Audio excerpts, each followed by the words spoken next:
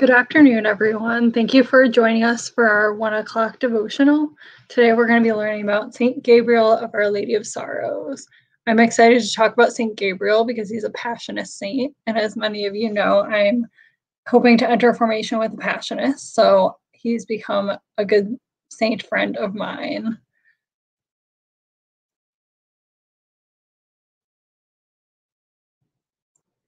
So St. Gabriel was born Francis Pocenti. He was actually born in Assisi, the same place as St. Francis, and he was even baptized in the same church as St. Francis of Assisi.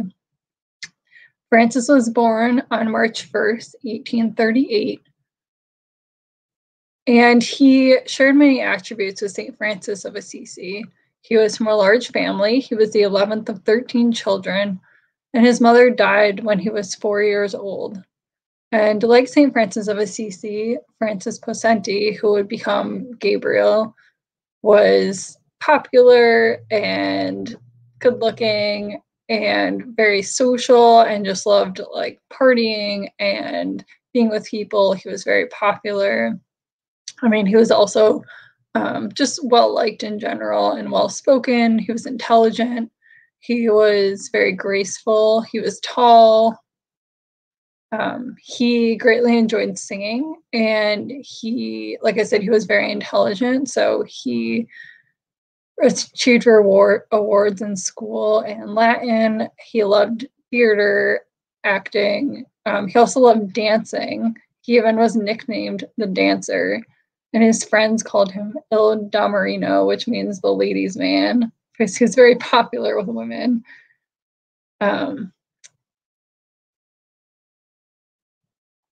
So when he was younger, he became ill. And he promised Our Lady that if she would heal him, he would enter religious life. And he got better, but he didn't follow through on his promise. And then he got sick again, and he made the same promise, but again, he didn't follow through. He looked into joining the Jesuits, but he was even accepted, but he kept putting off joining them. So then he became sick a third time, and this time he was attending the procession of a holy picture of Mary, Help of Christians. And as he was looking at the picture, he felt Mary speak to him. She said something like, "You are not called to follow the ways of the world. What are you doing then in it? Enter the religious life." She kind of kept telling him to stop stalling and just do it already.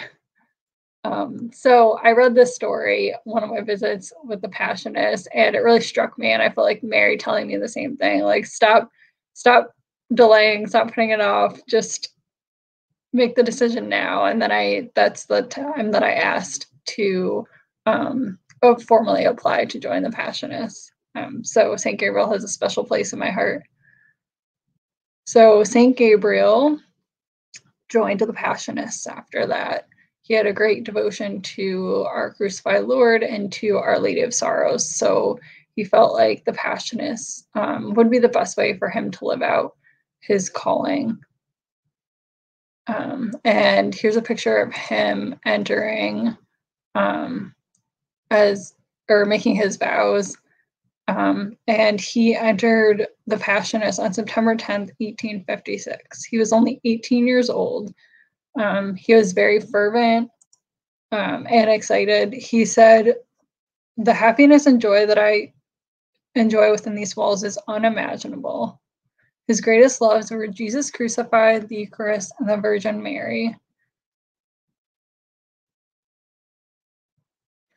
Now, when he was in religious life, St. Gabriel didn't really do anything extraordinary. He was very faithful to the way of life and strove for holiness and following his everyday duties. The priest, Father Norbert, who was in charge of him and was his spiritual director, said, "Such was his hunger and thirst for all virtues, such the assiduity with which he labored for their acquisition, that he never lost an opportunity of practicing them." The motto of the Passionists is, "May the passion of our Lord Jesus Christ be ever in our hearts." And St. Gabriel truly lived this in dying to himself. He didn't do anything too extraordinary with his life. He didn't have mystical visions or heal people or anything like that. His heroism lied in dying to himself and conquering his sinful inclinations. As I said, before he entered, he was very popular and good looking. So he strove to overcome his vanity and his pride and his desire for the attention of others. He really followed the command of Jesus to sell everything, take up his cross, and follow him. So St. Gabriel was only a Passionist for 4 years, so he was still kind of in the training period, and he began to get sick again. And it was only in a couple of years that he died at the young age of 24. So he was with the Passionists for 6 years, and he didn't even live long enough to be ordained a priest. So again, it kind of looks like his life was a waste. He didn't do anything that special. He died on February 27th, 1862.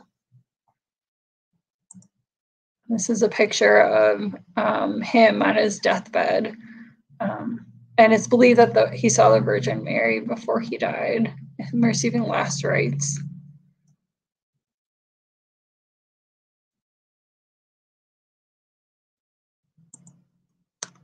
And his tomb.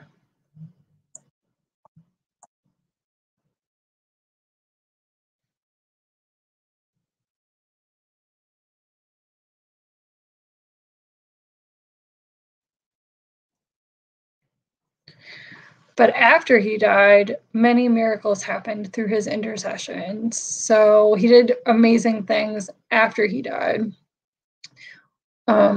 In the late 1800s, Father Germano, a Passionist priest, recommended many sick people to pray to him.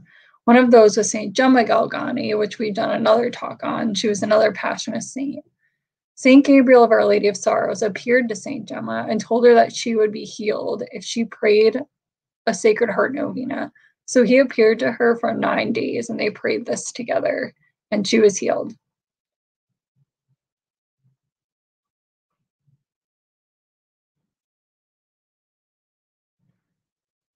So again, St. Gabriel seems to do nothing that remarkable with his life, but he was faithful to his duties as a religious and strove to do the will of God in all things.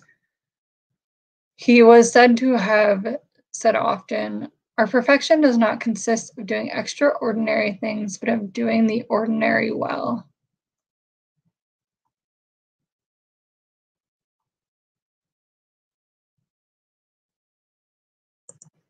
So let's pray through the intercession of St. Gabriel that we would be faithful to our everyday duties and conquer ourselves, and to just strive in holiness in the small and hidden things.